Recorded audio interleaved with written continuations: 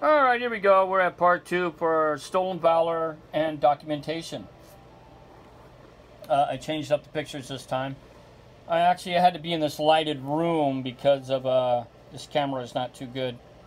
Anyway, the last video we talked about ID cards, VA cards, VFW membership cards, or LESs with hostile fire and imminent danger. Now remember, most people are not going to carry those damn LESs inside their wallets. But I ran into a lot of guys who had American Legion cards and memberships. Now remember, the American Legion, you can join the American Legion if you have a DD-214 that has a, honorable discharge. Anybody can join. Anybody. You don't have to be in a war to join it. And we'll talk a little bit later about my former American Legion haul. But we're going to go on to DD-214s, MGB-22s, and the rarely ever talked about DA Form 2-1. Very, very rare. This is your DA Form 2-1. If anybody who knows any of their salts will know about what the hell this is. Okay?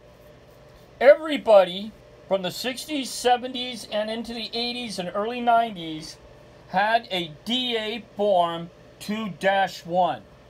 Now, I've run into guys who claim to be officers who are in charge of platoons.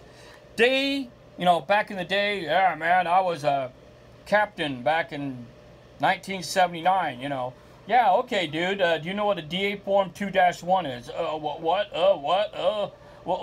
Yeah, I don't, what? Well, dude, a DA Form 2-1 is where usually, most of the time, officers will write in stuff on this form that's kept in your records. Got your name, Social Security, it's all blocked out. It has overseas service. It's got all that other stuff in there. Assignments, operations, classifications. I was an infantryman. Down here, you state all your awards. I had an Army service ribbon at the time. This thing right here is dated 94, so this thing was not up to speed back in the day. But what can I say? But this, here you go, 1990, 91. Infantryman, my unit. So, if these jackasses are talking a lot of shit, especially if they're older veterans and who are in leadership positions, because only leaders can actually fill out a 2-1. Most of the time, usually a platoon sergeant or a platoon leader. Almost 99% of the time, be platoon leader or somebody above him, such as the XO or maybe even the CO. So ask them. There it is, the 2-1. Kind of threw a loop in there for you guys that know about documentation. Okay? Then, if that doesn't do it, hey dude, where's your DD-214? Well, how about an MGB-22? This is the National Guard version of the DD-214. It's separation papers. If you see, report of separation and record of service. Ba-bum. This usually happens when you're off of TDY or off of deployments.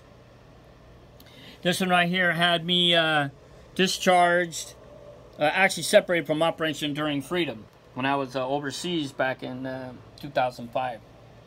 And an MGB-22 will have, all the information you need. It'll have your highest education levels, military education, unit for which you're transferred, MOSs. Here you go. I was 11 Bravo and 11 Charlie. I have 4 MOSs, but they only put 2 of them on there. And it has all your awards and everything. What's different about usually MGB-22 to appear to a DD-214, it has a lot of state awards, especially if you're National Guard. So you're going to find your drill attendance ribbons, your California, your National Guard Good Conduct medals. So you'll find a lot of that stuff on this line here. So ask them for that. MGB-22, were you National Guard? Here's another one from Operation Iraqi Freedom. And you got all your military education. You got all that stuff. All your everything else, and this is for me for retired reserve. Dun dun. That's when I retired out.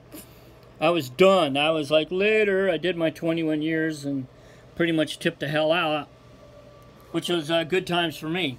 Now, most people say, well, dude, what's your DD214? DD214. I've ran into at least 200 videos talking about, let me see a DD214, bro, or these live link things where they're all talking and bullshitting inside of some friggin' retarded fucking veteran fucking thing. You know, all it is just a lot of chest thumping. But if anybody asks you DD214, boom. There you go. Break out a DD214. I got 5 DD214s. I got 5 of these damn things. And you're going to ask me how in the hell I got 5? Well, I got 1 from basic training AIT, 3 from all 3 of my deployments, and last one when I retired, they sent me a DD214.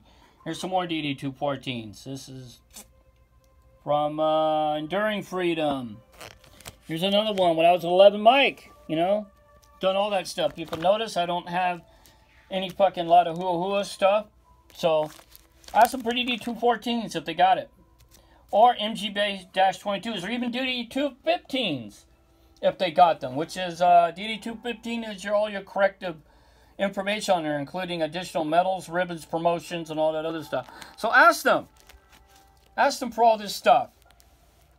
Not too many people is going to carry a DD214 inside their wallets, but I've ran into a lot of guys that claim they have. I'm like, okay, whatever, dude.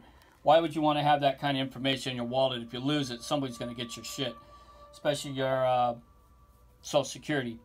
So basically, this is what this is. This is part 2 of Stolen Valor and what to look for. Okay, we're going to go on to part 3 because I'm running out of power again. So stand by.